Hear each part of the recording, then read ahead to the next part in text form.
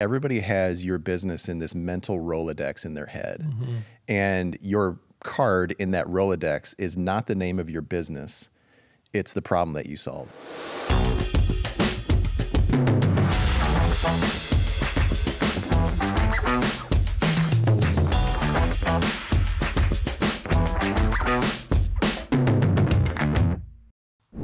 Well, welcome back to another episode of Good Business. Guys, I've got a dear friend here, Curt Stockwell. This is going to be a fun conversation because we're going to talk about some actual principles that you can employ in making an immediate impact into your marketing strategy. And it's going to be about what we love to talk about, which is StoryBrand. Curt and I, we met through the StoryBrand community. He runs a thriving agency out in Spokane, Washington, called Well Dressed Walrus. I'll let him explain that name. He's a brilliant marketer and an honorable man, and I'm excited to have him on the show. So, Curt, thank you so much for making the flight all the way from the Pacific Northwest to the balmy Austin, Texas today. Yeah. Hey, it was 70 degrees yesterday here. Now it's what, 40 degrees? Something like that, yeah. But I'll take it because it's warmer than where I'm from. I think we're getting more snow, and we had sub-zero temperatures the other day. Ooh. But I love the seasons, and I live out in the woods, and the trees are all frosted, so it's beautiful. Oh gosh, a little jealous. I think the trees are about maybe a max of 10 feet tall here, at least this part of Texas. Well, Curt, would you do me a favor and just kind of give a little bit of background of who you are? Maybe explain the name of the would you name brand your company that? I mean, you're a marketer, so yeah, there you go. But yeah, I'd love it if you could just give the audience a little bit of a background on you. Yeah, sure. So I started my business in 2011. And I started it because I wanted to run my own company, and I wanted to work wherever I had my laptop. So I thought, I'll just build websites. That's easy. And then I kind of caught the marketing bug and really enjoyed that aspect of it. So I ran my business for a number of years, and we always said we didn't do copywriting. I always said I'm not a copywriter. And I had a friend of mine that gave me the book, Building a StoryBrand, the month it came out. I think it was in 2017. And I read this book and I went, that's a formula that I could follow. And it makes so much sense. Yeah. Why didn't I think of this? So the StoryBrand formula is not only what I used in my business to clarify my messaging, but it's something that just really resonated with me and allows me to walk people through a framework that I could now say, I am a copywriter. You know, it's not that hard. It just really comes down to creating messaging that makes sense to your customers. And it's all about meeting them where they are at with the big question that they have of, do you have a solution for my problem? That's it. So I became a StoryBrand certified guide a few months later in 2018. We met a couple times at different events.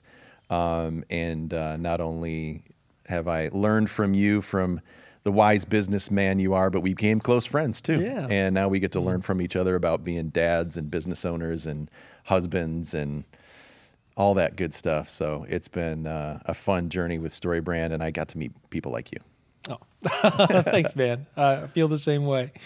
Well, with that in mind, the reason why I wanted you to come on, obviously you're a brilliant marketer, and we're going to talk about that today, is you specifically help guide business leaders just at the entry point of marketing to understanding a one-liner and how to create their own and how to use their own. Could you start out by just first off telling me what is a one-liner? What is a one-liner? Yeah, what's a one-liner, and could you explain that to the audience today? So a one-liner is simply just a very basic answer to the question. Not basic, a very powerful answer to the question, what do you do? When people are experiencing your marketing, they want two questions answered. What do you do? How do I get it? And the faster you can do that with your messaging, the faster you're going to get people into a buying conversation, and the more conversions you're going to have, the more opportunities you're going to have. That very first question of what do you do often is missed by a lot of businesses. It's not necessarily always asked verbally, what do you do? It can be, a lot of times it is. But every time somebody's coming to your website, they're experiencing your marketing on social media, they're seeing, an ad somewhere, immediately they want to know, what do you do?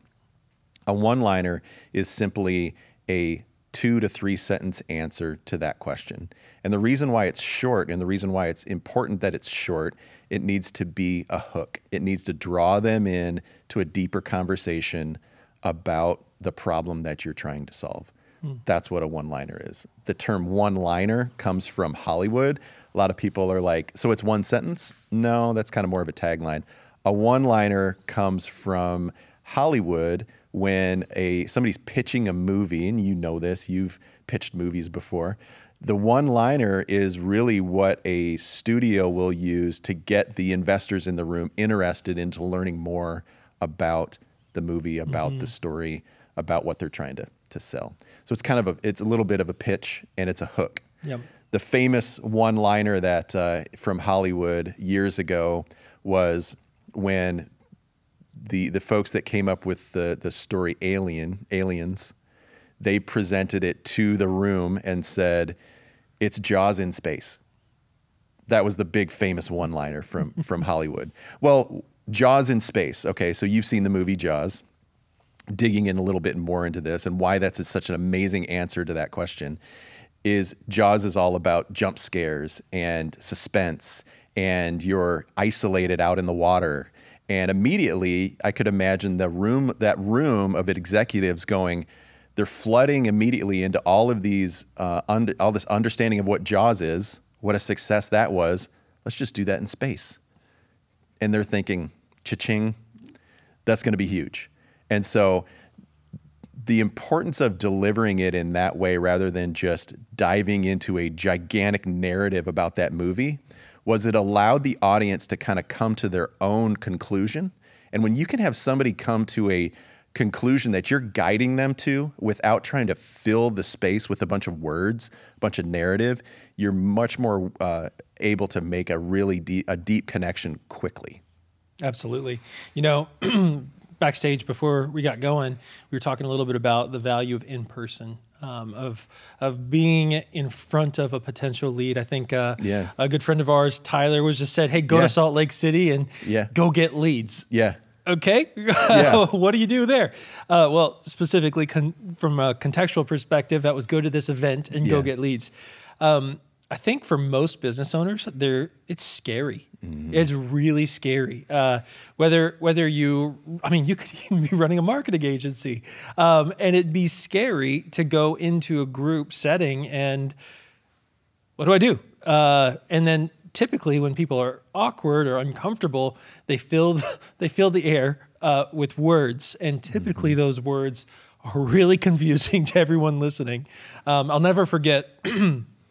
When I was first getting going in the mid-2000s, I would go to a Chamber of Commerce event. And I'll never forget it. It was at Do-Si-Do Cafe. We've all paid our stripes. Oh, yeah. And it was probably 150 people in the room. And all of the new people got to get up and give a 30-second speech. Let me just say how speech. Texas it is that you went to the Do-Si-Do Cafe. You're welcome. Okay, continue. That was the Northwest Houston Chamber of Commerce. Gotta love it. I love it. So here I am sitting at all these. I mean, it is everything you're envisioning it for the name Do-Si-Do. And so all these business owners, these good old boys, oil guys, all this kind of stuff. And it's my turn to get up. And I mean, my background is in film and television, as you mentioned. So yeah, I know what a log line is, AKA a one-liner. But I didn't really think about how that might correlate in business. And at the time I was doing video work, I was doing websites, I was doing a lot of this. But that's not what I said. What I said was, in my head, I was like, you know what? Last time I got up and said something about websites, no one came and talked to me. So I'm going to say something different. Maybe I'll get their attention that way. So I stand up. And in my head, I'm standing on the chair. I'm pretty sure I'm not standing on the chair, but that's how terrifying it was.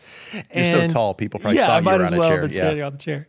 And I say, yeah, I've got a really cool drone, and I fly drones. And if you have a real estate project, you need some drone work, I can fly drones for you. And I'm licensed Back then, licensed meant you took like a free online course. And I was licensed by whoever the course was. Anyway, you'd be surprised. I actually had one person come up and talk to me afterwards. And you know what they said? Hey, what kind of drone do you have? I have a drone too. I didn't get any business out of that chamber event. Shocker. And the reality is like that's how most people go into that. Granted, I don't do that now. I've learned to be a little bit more prepared. But when you show up to those events, whether it's a conference, a trade show, or it's a simple chamber event, or if you're, meeting somebody for the first time and it's your spouse's friend or something. You've still got to be able to explain what you do. And in this day and age, hey, I'm not going to shoot myself in the foot here, but digital ads don't always work. They don't. And for some businesses, they're kind of pointless. In-person relationship building is key.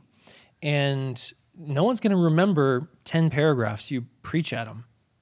What they're going to remember is the one sentence you shared. So I couldn't agree more with the approach. And let me just say something. That's such an important fact, because the reality is everybody has your business in this mental Rolodex in their head. And your card in that Rolodex is not the name of your business. It's the problem that you solve. That's what's going to stick. And of all of those folks at the chamber, if you can implant very clearly a problem that anybody can understand, your little mind card, Rolodex card, is going to sit in everybody's mental Rolodex, because they're going to go, I understand what that problem is. I have that problem. Or I understand what that problem is. I know someone who has that problem, and I want to connect this person with that person, because I can say, hey, I remember you talking about that tax problem that you were having related to this very specific aspect of business. I just met somebody that can do that. I don't totally know, and who cares? You're making the connection because you know that they have a solution for the problem. Often what I say to people is, if you can unpack your one-liner in a way that makes people understand, I understand that problem. I either have that problem or I know someone has that problem. You're going to get into the next phase of the conversation, which is, that's so interesting, tell me more. That's all you're looking for. When I guide businesses through this exercise, or individuals through this exercise, I have a podcast called The One-Liner Workshop. Go check it out. Like and subscribe. But and also like and subscribe to this podcast too. I don't want to take your no. Go check it out. Subs. But often when I'm working through this, individuals they want to put too many words into this exercise. They want to say comma and. And I always say commas are not your friend. You want to be clear. You want to be brief. And all you want to do is unpack, and this is kind of the formula I take people through. What is the problem that you solve that anybody can understand? What is your unique way of solving that problem? And what is the tangible result that someone can experience when that problem is solved? That's it. Walk away. Not walk away. But stand there and let people go, oh, that's so interesting, tell me more. And so that's it. That's all that you have to do. It was I've presented this before many audiences before, and it's a really good little mini course to bring somebody through in like a lunch and learn, or in a breakout at a trade show, which I've done before. It's a great breakout. And I was in a room of realtors. Everybody in the room was a realtor. Wow. So I'm standing there going, now you're probably wondering, how am I gonna get everybody in this room to have a different answer to the question, what do you do when you all sell the same thing? And my response to them was, you all sell the same thing, but people buy from you because of different reasons. They buy from you or they work with you because of you. So we really keyed into that next point of, how do you uniquely solve this problem? And that's a big part of it as well. And yeah, I love how do you uniquely solve this problem? Because most businesses forget to talk about that. Yeah. It's a transaction. But what this one-liner does is it allows you to pivot towards that relational engagement, that relational buyer instead of the transactional buyer. Because most people, especially with a big investment like a real estate transaction, they're not going to be, oh, you're a realtor? Okay, I need a realtor. I'm doing a transaction. Yeah, you can be my realtor. No, that's not how that works. No, they want a relationship, a connection. Yeah, there has to be a level of trust built. And that trust is only earned by proving that you are uniquely qualified to help them overcome their problems. Not to do it for them, but to help them. And you do that through a variety of ways. I mean, as we all know in the StoryBrand framework, that authority could be a review, a testimonial from someone. Obviously, you wouldn't put that in the one-liner, but a review, a testimonial, a proven process, anything that you can say, hey, look, I've done this before, and here's why. Here's my certification. Here's my credentials. And that's a really good, actually important thing to bring somebody through in this exercise is, like, I don't know how I uniquely solve it. Well, what do your customers say in your testimonials? Let's start looking through those. Let's pull them up and read them. Yeah. If you've got some Google reviews. Okay, the common thread that I'm seeing here is this. This is why people work with you. Let's talk about that. Brilliant. Yeah, but I also do this, but I also do this, but I also do this. Okay, that's okay. You can get there when they ask the question, that's so interesting, tell me more. Or if they're on your website or if they're experiencing some other aspect of your messaging, they're clicking that next link or they're scrolling down a little bit where you can start to unpack that a little bit more. People are distracted. People are busy. We have so many marketing messages just pounding our eyeballs and our ears every day that you will elevate yourself above all of that if you're brief, if you're clear, if you're punchy, and if your message really does hook somebody into wanting to spend their mental bandwidth to actually learn more. People don't want to be sold to. Nobody wants to be sold to, even when they're looking to buy something. They want to know that you have a solution to the problem that they have. And this is a fantastic way, again, to like hook somebody into that next conversation. It's not salesy. It's not slimy. It's very natural. And when I take a business through this, it's funny because immediately everybody kind of tries to be a little bit car salesy, right? Car salesman. And so we just kind of have a real easy conversation around making that more human, making that roll off your tongue a little bit more. And by the end of my session with businesses or even the folks that are on my podcast, when I walk through that with them, it's like, yeah, this is comfortable.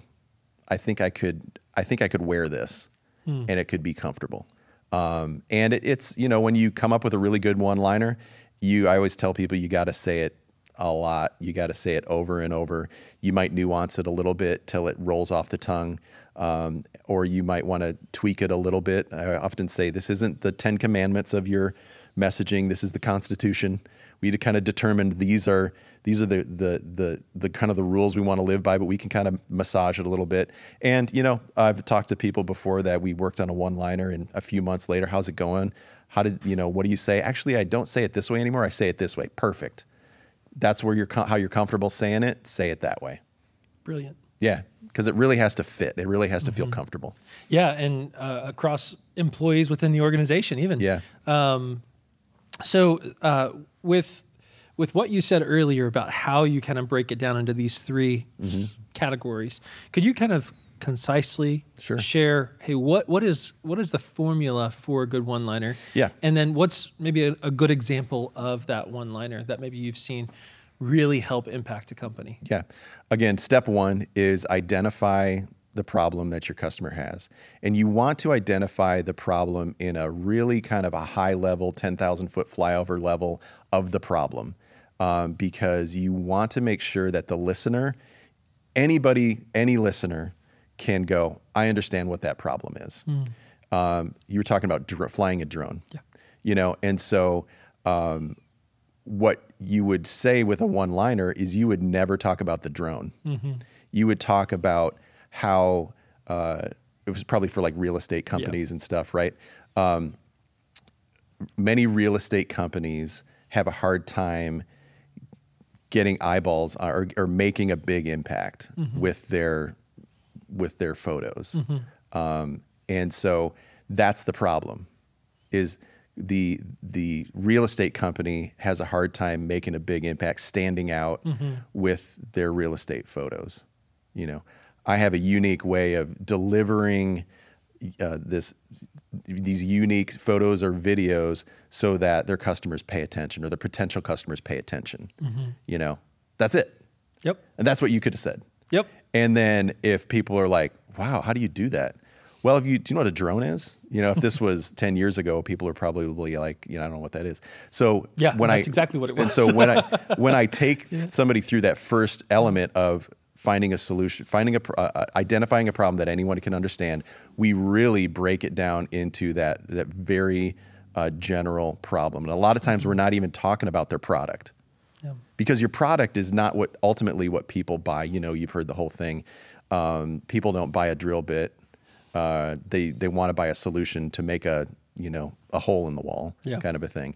And so the working through that, and then the next step is, how do you uniquely solve that problem? So we really kind of break down. We talked a little bit about it before. Like, let's look at our testimonials. How do you uniquely do this in this room full of real estate, people in real estate, realtors? Everybody had a very unique way of doing it. So that's this next step, is how do you uniquely solve that problem? And then what's the tangible result that somebody can experience when that problem is solved? And so they might feel a certain way, or they might get more revenue, or they might, get more connections. And sometimes it's feelings, sometimes it's actually something actually physical that they're getting. But again, the thing that they're getting also needs to be understood and easy to kind of take in and remember. Often what I say is, a good one-liner is memorable and repeatable. So if you can walk away from a conversation and somebody can remember and repeat something you said in there, then that's a win. So with that being said, what are some common challenges for implementing that? What are the mistakes you see all the time? I mean, you mentioned a couple already about car salesman type language, but what are some issues that you see? Yeah, so when I do this with a large group, what I'll do is I'll present for about 15 minutes, 20 minutes, and then I'll say, okay, let's workshop for a little bit. We're just going to spend, about 6 to 10 minutes quiet and let you just kind of come up with your one-liner. And I have a little sheet that I pass out, and it's broken down. What's the problem that I solve? How do I uniquely solve it? And then what's the tangible result? Inevitably, people want to fill it with comma and. And also they want to kind of turn it into like a commercial. Are you tired of not having the photos that you want for your real estate company? No, that's not how we're doing it here. It's much more personal and easier than that. And so what I'll do is I'll work through those, and so I'll ask the room who would like to share. Okay, and then inevitably, somebody is brave enough to share, and it always comes back with very kind of commercial pitchy, salesy. I'm like, this isn't salesy. This is just opening a conversation. That's all we're doing. We're creating an open door for a conversation. So, and I'll just kind of, sometimes they'll get the problem, really, they'll nail the problem.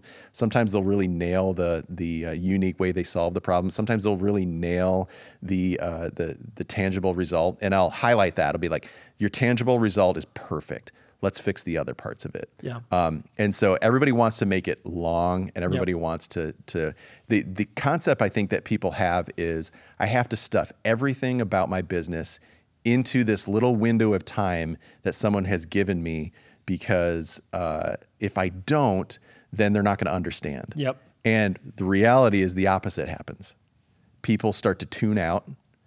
You're at an event or whatever, and there's some fantastic food over at the buffet, and they're thinking, I want to get back to the buffet because this person is confusing me. And most people will look at you and go, and in their mind, they're thinking, I have no idea what you're talking about. How do I get out of this conversation? How do I get out of this conversation? 100%. Yeah, and most people are polite enough not to tell you you're confusing. But the reality is, most people are confusing. Oh my gosh, it's so true. And one thing that I have consistently encouraged while guiding a business through developing their own one-liner, I've encouraged them not to look for that aha moment or that wow factor, because they care so much about their business. That's why they're in business, because they care about whatever it is that they're serving or creating. And they're not going to have that wow factor of, oh, it speaks to my heart, because it is completely irrelevant to you, meaning you as the business owner shouldn't have any sort of emotional attachment to this. You're trying to be as clear and simple as possible, so that you can then have an additional conversation afterwards. But if you feel, oh man, it just speaks to me, then it's probably not good. It's probably still confusing.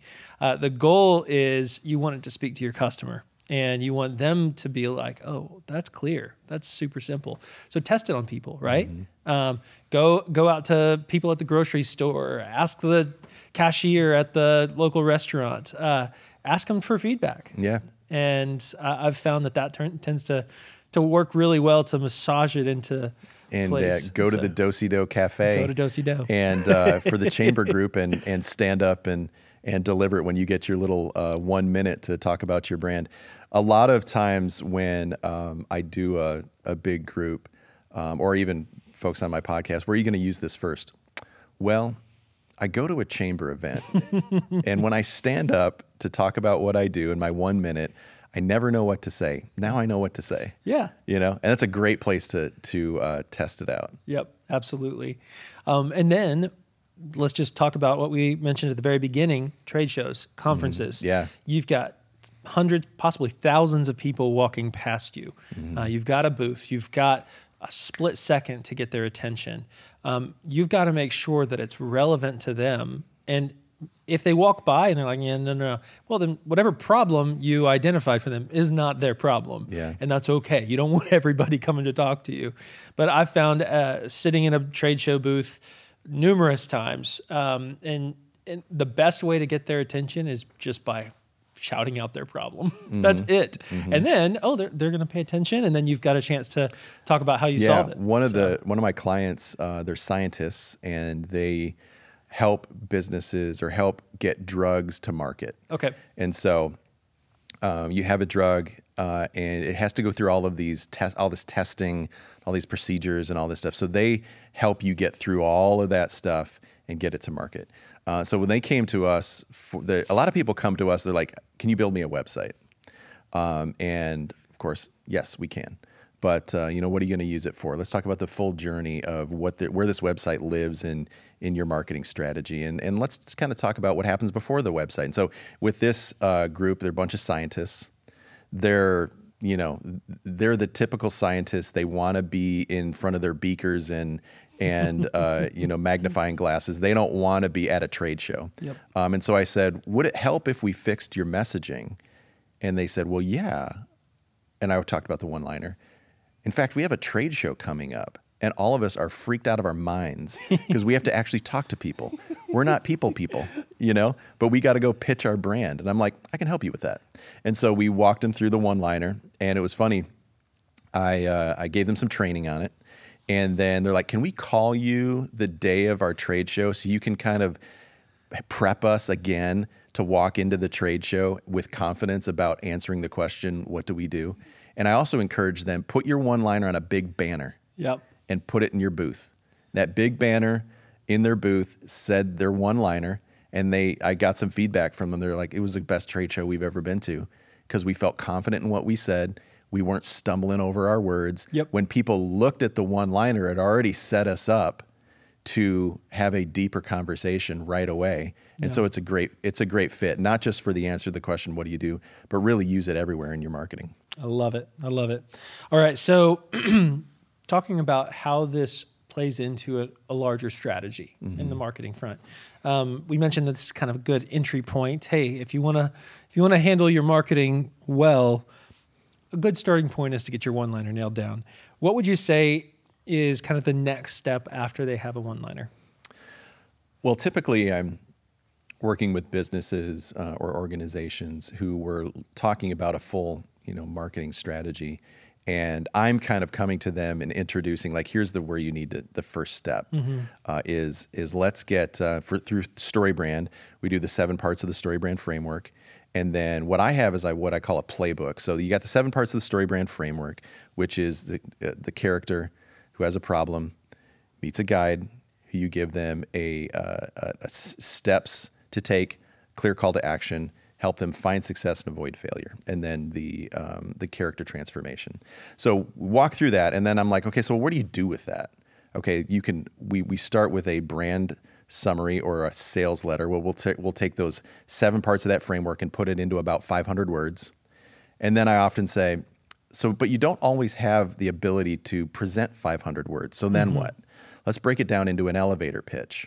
An elevator pitch is a little bit more involved than the one-liner that we've been talking about. So we'll break it down into an elevator pitch. And I'll color code them all and say, okay, here's the characters in red, the solutions in orange. And so you see how when we look at this 500-word sales letter, you can see all of the elements here where we're starting with the character who has a problem. And so they see where all the colors live in there, and like, okay, I see how it's very scientific, which it is. It's very scientific. And even though the one-liner is very scientific, it connects with humans the way that they want to process information. And then we eventually get to the one-liner and then a tagline. And then I'm like, okay, so now you've got all of these words that talk about your brand, and we've broken them down into the most simplistic level. Now let's start infusing your marketing with them. One of the clients that kind of a focus I have is clients who run EOS, the Entrepreneur Operating System. One of the things in EOS that you're required to do for your VTO is a marketing strategy and understanding your 3 uniques. And so one of the things that we also do with the StoryBrand framework is work with these EOS companies and not only help them establish their 3 uniques, but thread that into their marketing strategy as well, which is very important. Your 3 uniques are the things that your customer identifies is obviously what makes you unique. And that's what they're looking for as well. How do you uniquely solve this problem? And then, of course, the marketing strategy all comes back to staying true to that constitution that we talked about to make sure your marketing is clear everywhere. You never want anybody in your customer journey to go from point A to point B to point C. And then on point D, they kind of fall off a cliff because all of a sudden the messaging changed or the sales team hands it off to the marketing, or the marketing team hands it off to the sales team, and it's not jiving. And so with organizations and businesses, what I will do too is just make sure everybody's jiving, everybody is saying the same thing. A one-liner is a great thing to tell to teach your team, and it brings everybody into a common narrative about your brand. And so on a bigger picture, to answer your question, that's what we do. We always stay true to that constitution, which is those 7 parts of that framework. I love that. All right, so let's just say I'm sure that there's business leaders tuning in, nonprofit leaders, churches possibly even. They're tuning in today and they're thinking, man, I feel like we've just been struggling for so long. I mean, I had one company that they've been in business for over 70 years, and they came to me and they said, in the past 70 years, we've never been able to get clear messaging in our business. And so, I mean, it happens all the time. And guys listening, if you're struggling, that's okay. There's a lot of people just like you in the same boat. So what would you encourage them with? Yeah, we've heard the example before, like you're in your own jar trying to read the label on the outside, right? And it's really hard to do that. It's hard for us to do that even with our own business, within our own business. And one of the questions that I'll ask businesses when they're approaching me for some help with messaging and marketing is it important to get everybody on the same page? Inevitably, the answer is always yes. Okay, well, let's get together with the most important people that you want to get on the same page, and let's do this together. So getting together with those important people is ideal when we're coming up with this, especially with the marketing strategy of that playbook, the 7 parts of the framework. Getting everybody on the same page, we can do that in a day. And then from there, we're setting some goals for marketing strategy. That's really critical. To answer your question about the businesses and organizations and what should they do next, I would say that to work with us, if you wanted to come visit welldressedwalrus.com, which I never explained why I called my company that. Yeah. Well, I need to maybe teaser, stay till the end. Yeah. Or visit onelinerworkshop.com, and you can see more about how I bring a business through the one-liner, and then the services that we provide to help companies find. We've both had this happen where a company's like, we've never been able to say this in a clear way. And I feel like we finally have a clear way to say it. And so the importance of the whole reading the label from the inside of the bottle, you got to get outside perspective. Yep. That's really my point. Bring myself in, a guy like yourself, bring us in to give you an outside perspective, because I always say I'm really good at asking all the stupid questions that your customers are asking. Yeah. Right? And you've been too close to, we're all like this close to our businesses all day long, every day. It's really hard to see the areas where your messaging is confusing. And confusion kills, especially when we're in a market where people are very distracted already. Yep. And not getting clarity in your messaging is a really good way to waste a lot of money on marketing that doesn't work. All right. Sounds like a great call to action. I love it. Okay, so Well Dressed Walrus. Well Dressed Walrus. Okay. Tell me the background. We're getting towards the end. When we started, I had a business partner for a while, and we started the company. We were kind of thinking we were going to kind of go more into like the SaaS space. And there were a few businesses out there who had just kind of wacky names. Yep. We had gone through every name we could think of to try to get a .com, and we couldn't come up with something. So literally, I just said, let's just have a list of animals and a list of adjectives. And we just got to walrus and well-dressed, and I was like, well-dressed walrus. You're never going to forget it. It's going to make people, talking about networking, it's going to make people walk across a room. This happens all the time. I need to know what you do. You know? So I'm having a conversation. Yeah. When it comes to marketing and websites and stuff, I've met people recently that I first met 10 years ago, and they're like, walrus websites. I'm like, yep. So you will never not know how to connect with me, because you will never forget Well Dressed Walrus. That's fantastic. That's it. Way to go. I love it. I love it. If there was an audience, I'm sure everyone would be clapping right now. Well, thank you so much for being on today. I'm getting the note from my producer that we got to wrap things up, but wrap it. Man, this was fantastic. And guys, I hope you guys were all encouraged and feel a little bit more confident with your marketing. Absolutely encourage you to go check out the one-liner workshop that Curt does, and you'll connect with him on LinkedIn too. Fully expect that.